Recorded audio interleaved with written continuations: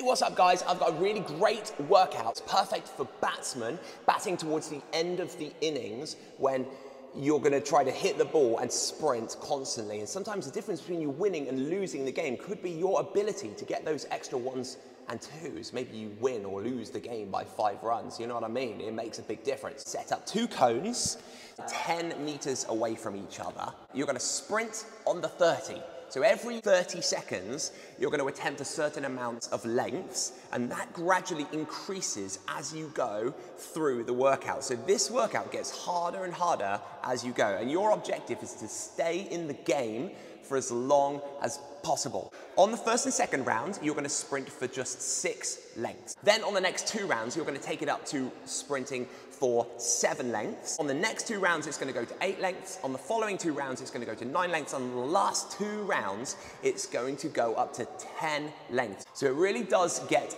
tough, but it's a fun workout to do that's going to help to boost your cardiovascular fitness and your recovery rate. Perfect, especially for batsmen who want to improve their fitness towards the end of the innings. So give it a go. Let me know how you did. How long did you stay in the game for in the comments below? Hit that subscribe button. All right, have a good day. I just thought I'll also put all of the amounts, how many lengths you're supposed to do in which round, in the description below, so you can just check that out. Okay, cool, bye.